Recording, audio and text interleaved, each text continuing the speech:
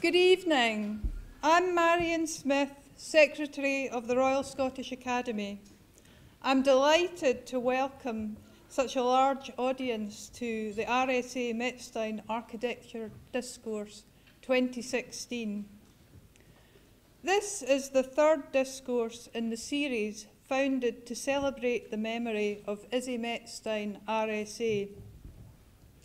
Above all, the RSA Metzstein Architecture Discourse celebrates Izzy's engagement with the discipline of architecture. His insights, scrutiny, sense of humour, and acerbic wit touched all those he taught.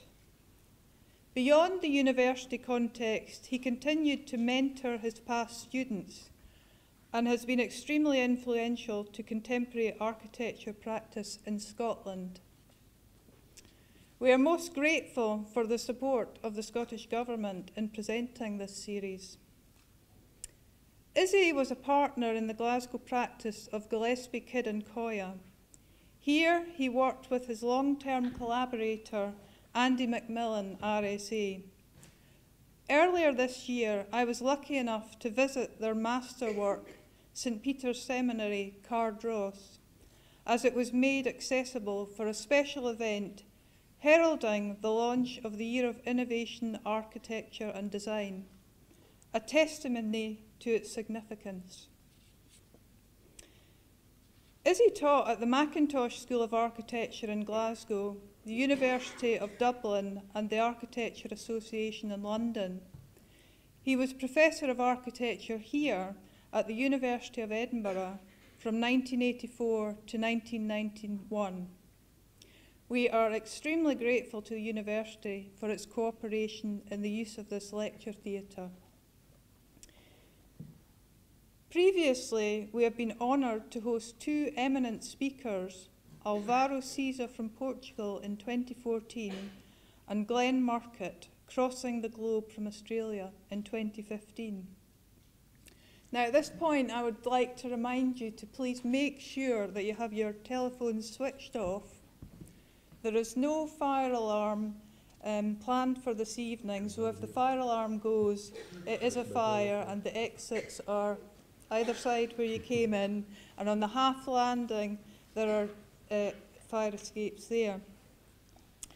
I'm now going to hand over to Charlie Sutherland, RSA, who will introduce the 2016 RSA Metzstein Architecture Discourse. Charlie. Thank you, Marion.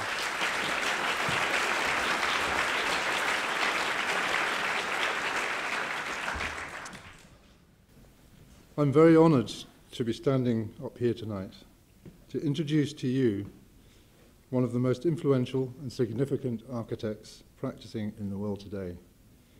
Peter Zumthor was my immediate choice when it came to my turn to organise this event, the third in the series of the Metzstein Discourses.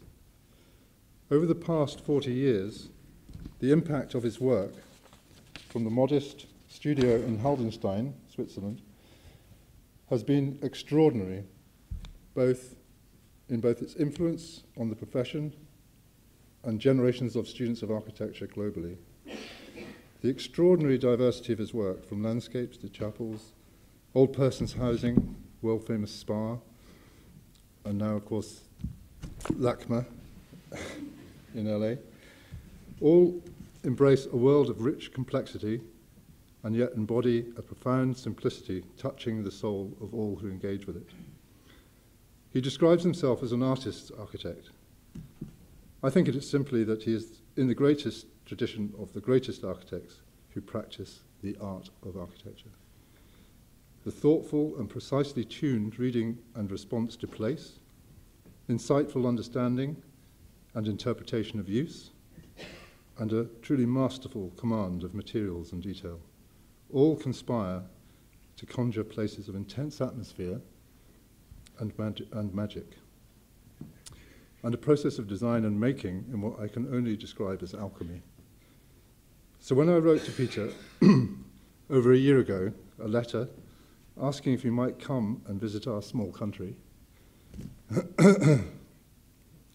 excuse me, and speak in this series, I did not really imagine that he might, amongst his enormous number of other invitations around the world, accept this invitation. However, during a week-long tour of his buildings in March, when I visited his studio in Heldenstein, I learned that a young Irish assistant in his office had seen the title Metzstein Discourse and promoted this forlorn request to the top of the pile and said to Peter, "You must do this one." Well, I don't know his name, but I think we are all tonight most grateful to him and to Peter in taking his advice. As a token of our appreciation, I have a book from Danny Metzstein of the work of GKC, a gift from Danny and her family, Izzy's family, who are sitting in the audience here tonight. I'm also personally very grateful to Peter for making the time in his extraordinarily busy schedule and come and talk to us here tonight. His working life is busier than ever, with commissions and competition wins recently all over the world. And you can imagine Edinburgh is not really on his route anywhere.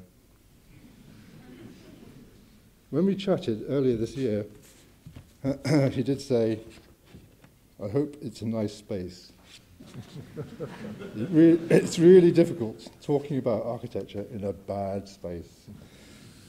And despite the University of Edinburgh's very kind support of the RSA with the free use of this room, I was hopeful that we might be able to host this event in a more memorable architectural space.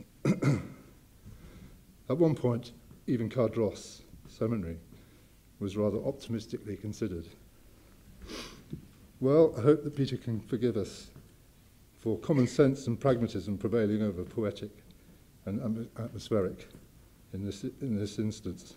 And I'm sure most of you tonight are probably very relieved we're not standing in the damp darkness of an autumn evening in Cardross. Anyways, so tonight's format, slightly different from previous years. The past two events, we had Alvaro Caesar, who talked about his ideas through one single recent project, and Glenn Murcutt, who discussed the environmental context as his muse and genesis of all that he does. This evening is going to be a little bit more in the spirit of the title of this event, a discourse, a conversation. Peter has invited a guest, Marion Löhndorf, to be a conversation partner for the next half an hour. And then there is also going to be a lecture from Peter, which actually was a last-minute surprise for us. He's going to talk about LACMA.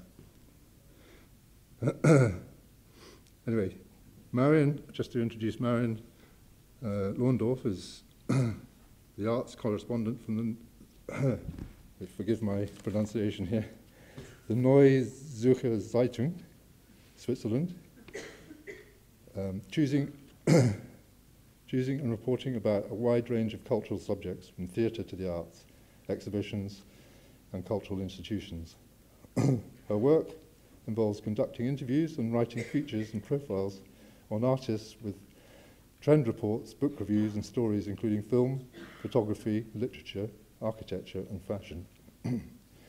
She is the author and co-author of a number of films, books, among them studies on the works of Louis Buñuel, Ingmar Bergman, and Robert De Niro, for the annual retrospective section of the Berlin Film Festival. Marion worked in the same function as an arts correspondent in London, 2001 to 2004, for DPA, the German press agency. Back then, the fourth biggest news agency in the world. And before that, for 13 years, she was with the Frankfurter Allgemeine Zeitung in Germany as a freelance arts writer. Finally, just to say, Peter was slightly reluctant to actually show any. He said he's given up lecturing about his work many years ago. But I think we're very, very honoured tonight that he's going to actually discuss his latest project in Los Angeles for LACMA. I hand over now to Peter. Thank you very much indeed.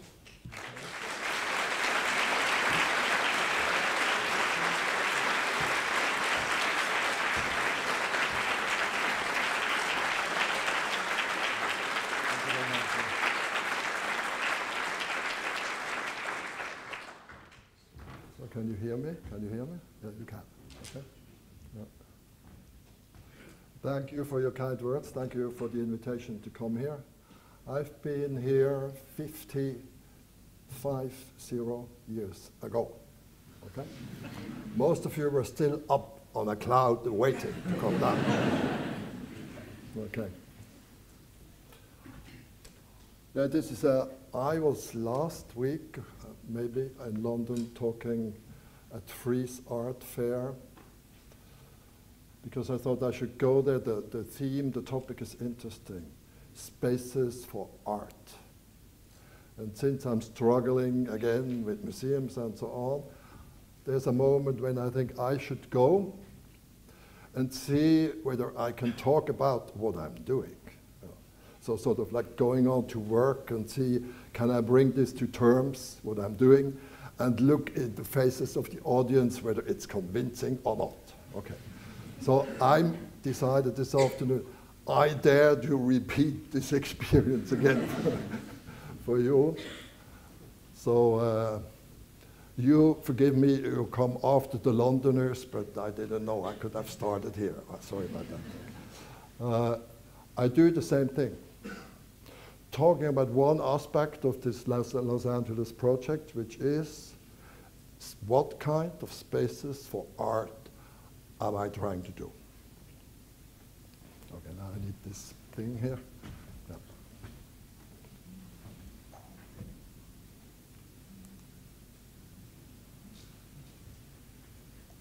So what I have to do is an encyclopedic museum. So you know what an encyclopedic museum is? A lot of objects. In this case, something like 125,000 different things. Most of these things are not paintings.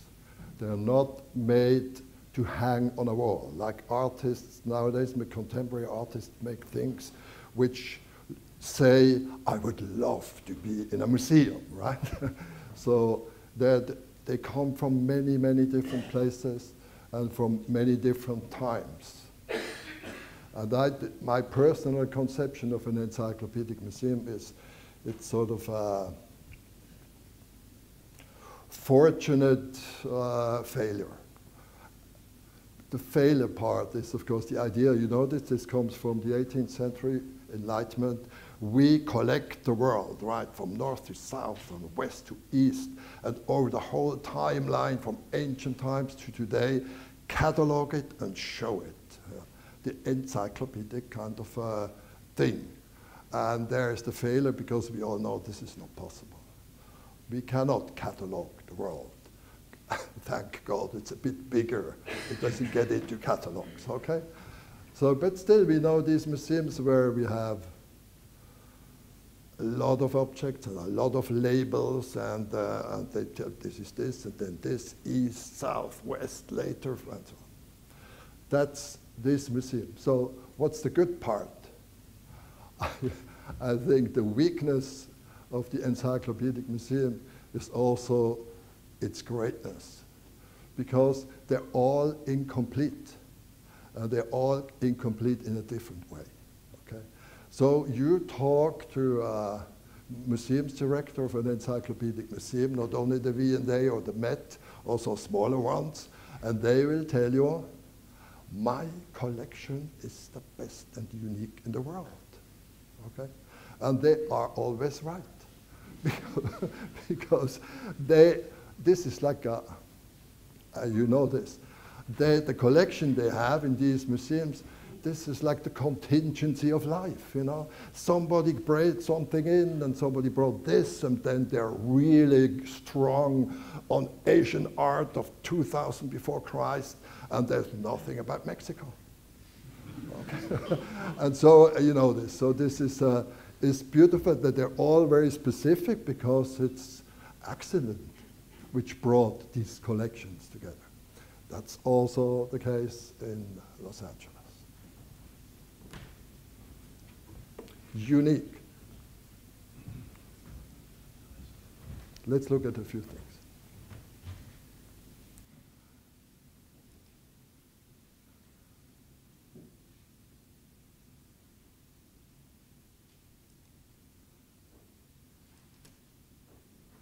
They're sort of course, my favorites. Buddha, I guess. Many of the objects are really small. This is a very big carpet, famous one.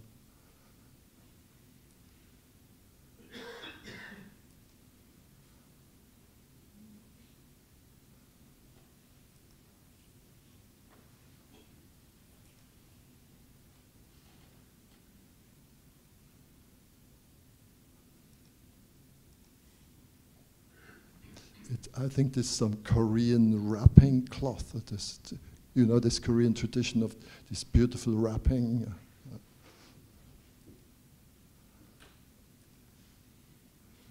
Look at this guy. It's something ritual or religious.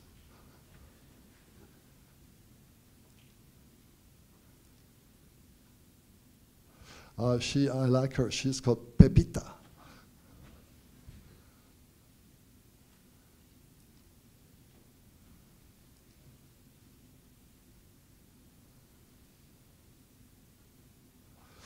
He's a poet.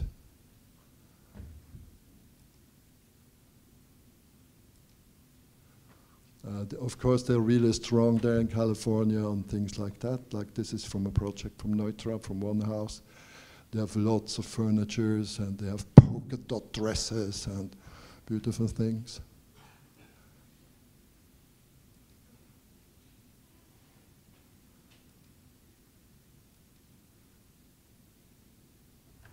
I wonder what this is. I have no idea.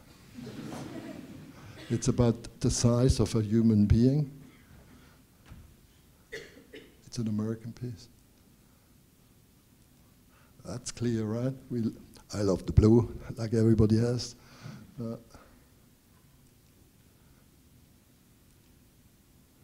Photos, big photos collection. This is an early print technique once used.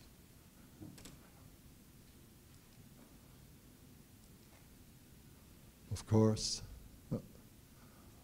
great artist.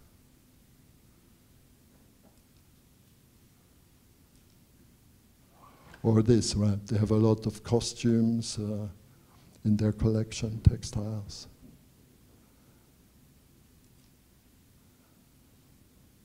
Okay, collection spaces. What kind of collection spaces do I want to make?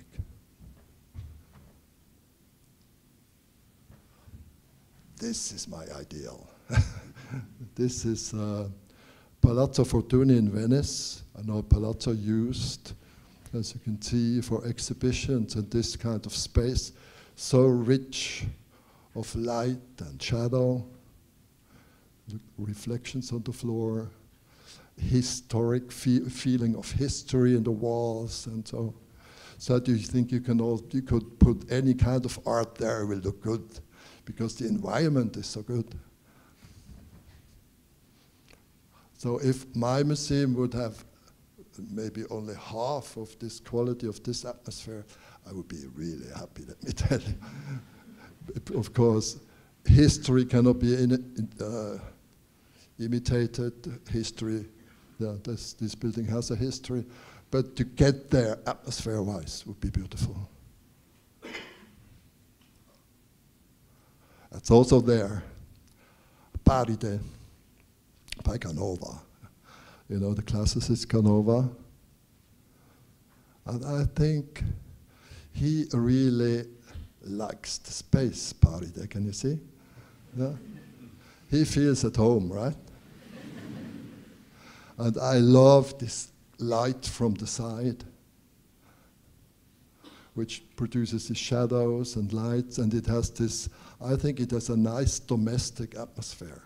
That's what I like the most. If you can see objects in a domestic atmosphere, in a space which has where the light comes in, and as deeper you go into the building, the darker it gets.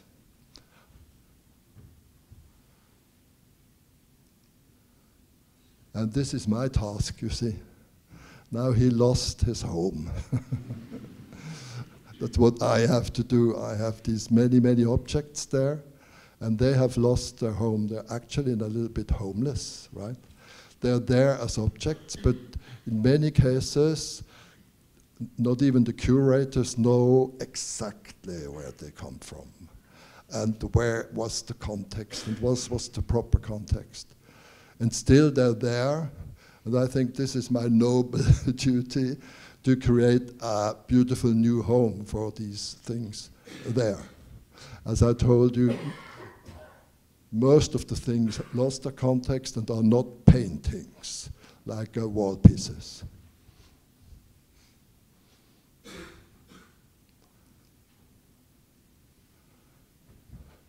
So the project.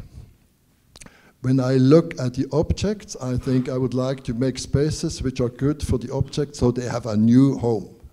So they can be there, and they can be there. Curators put this and that together. Energies between the objects start to flow.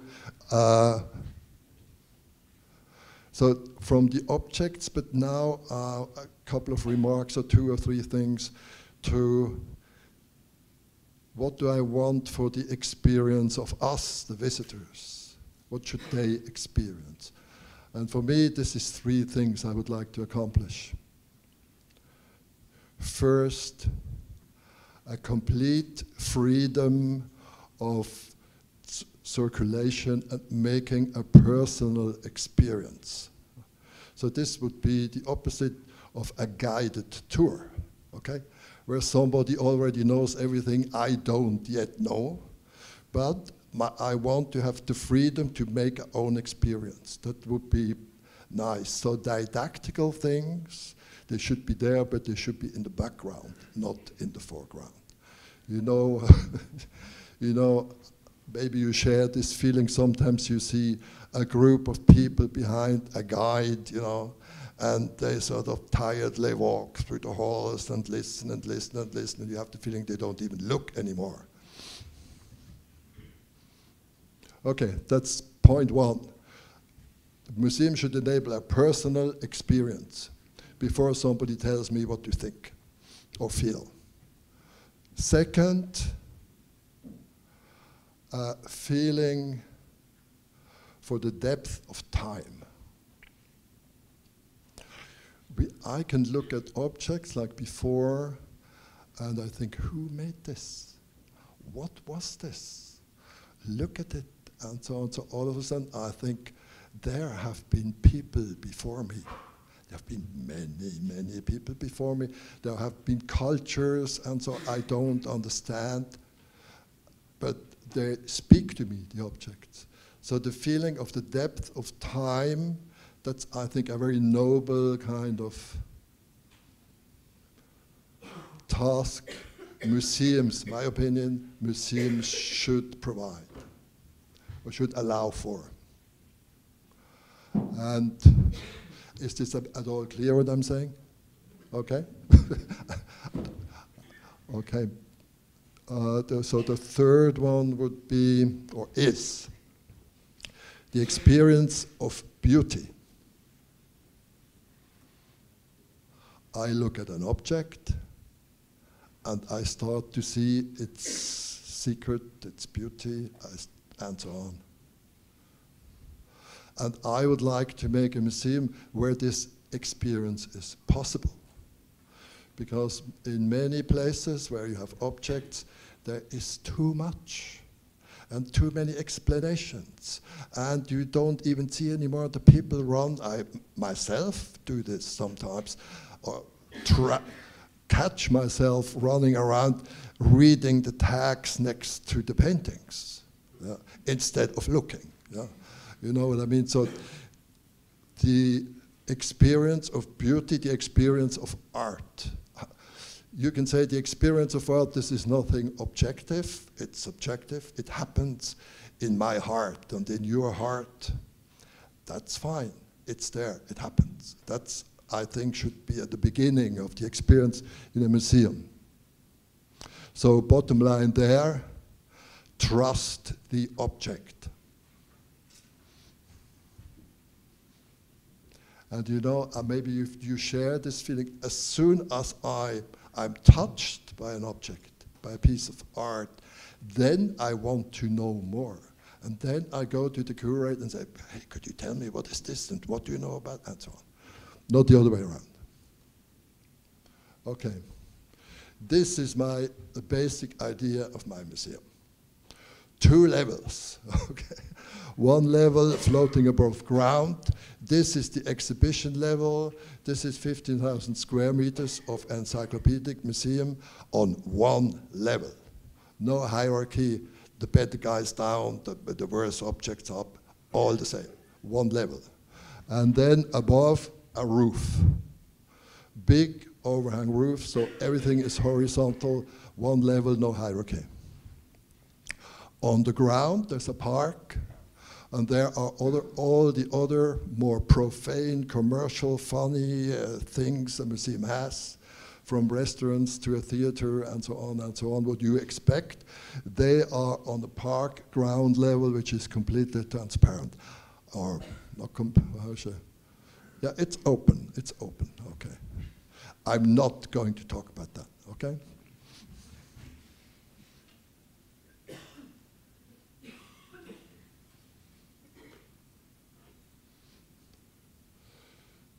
Three types, so you will see the museum has 3 types of spaces. The central space has clear story light and is baptized by my director, Michael Govan, as Chapel Gallery. It has this tall, clear story light. And then left and right, let me see. Well, you're all architects, you can read sections, you know. This is there and there. These are the galleries looking out to the city, all around. So this glass there runs around the building and is then there, and so on. So you'll see afterwards, I'm not going to talk about it, the museum on 1 level is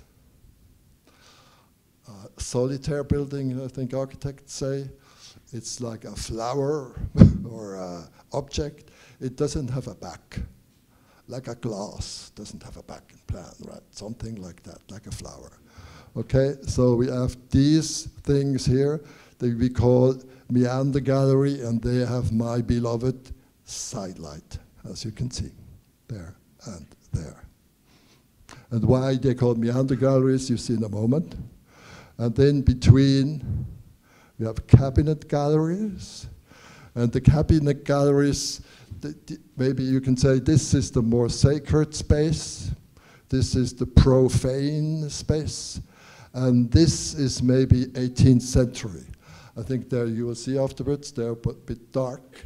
And there you can make collections, like the curators can make, they can also use labels. They have a big freedom, and they are artificially lit.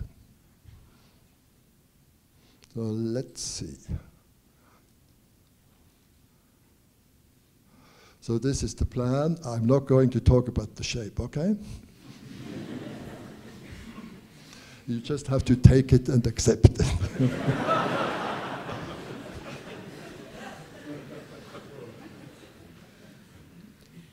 Chapel gallery. So in each cluster has a chapel gallery. It's surrounded by cabinet galleries and is surrounded by these meandering galleries here, which have side light.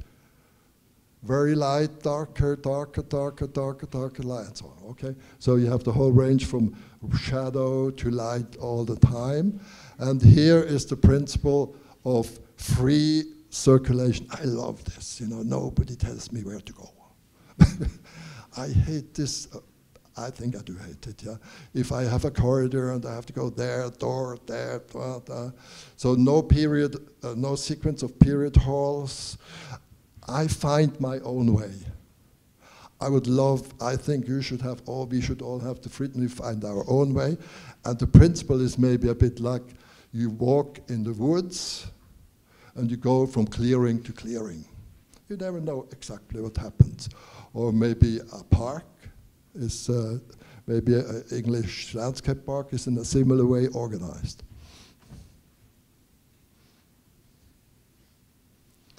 The freedom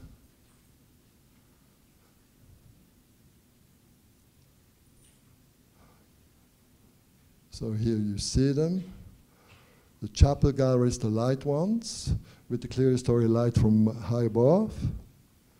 The brown, the cabinets, with artificial light, with this special dense atmosphere of lot of collections and things. And then here black, the Meander Gallery. And you can see this in plan. You can always look out, you never get lost. As you wander around, you can always look out all around. So you're always in contact to the city at the moment. I think there are very few 5 meters here before you see out there, from there to there. That's important orientation. This is clear to us. The orientation is important. I should not get lost in my forest here. And the other one is, it's open.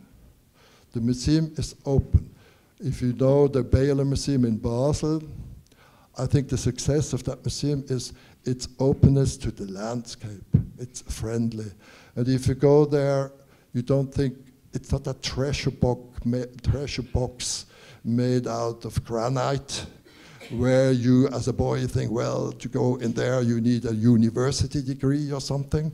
So this is an accessible kind of, should be very accessible to everybody. A palace for everybody. Openness. Yeah, Frank Gehry saw this, he said, that's a good thing. It only has 3 details, and it's open to the outside. Okay. Compliment from Frank, 3 details. He said, you understand America.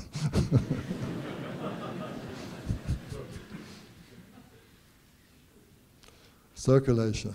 So you can then add these lines, and you can imagine this, with the getting into the clusters, coming out, etc. Chapel galleries. Here you see them, huh? Okay. So this one in front here, this is a landscape project for Bavaria.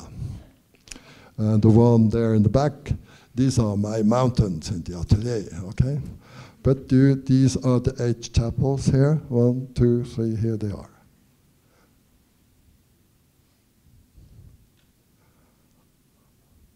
Tomorrow I like to go home. I get nostalgic when I see the space, okay? Tomorrow I'll be there again. 1, 2, 3, 4, 5, 6, 7, 8. Okay. Now, let's see.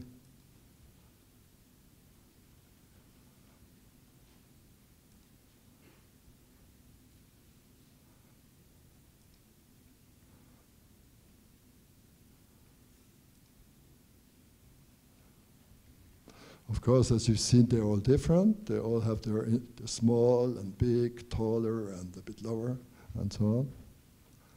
Okay. Soon we're done, right? Cabinet galleries. Okay. Now you can see they form these clusters around the chapel galleries.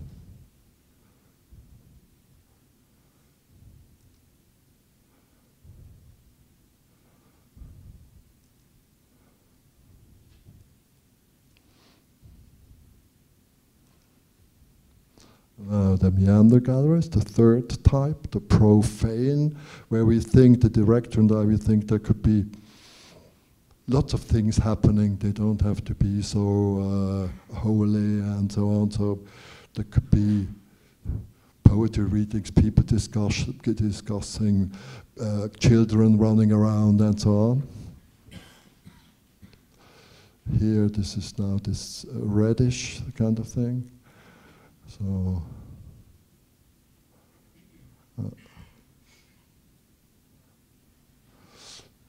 you always see out to the city. You get these transversal passages, or then this along the facade, these passages where you go into the cabinets, go out.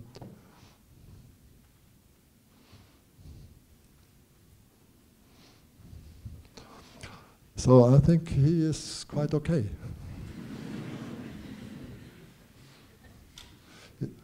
He starts to look happy, but I'm not. I'm not yet finished. Huh? Okay.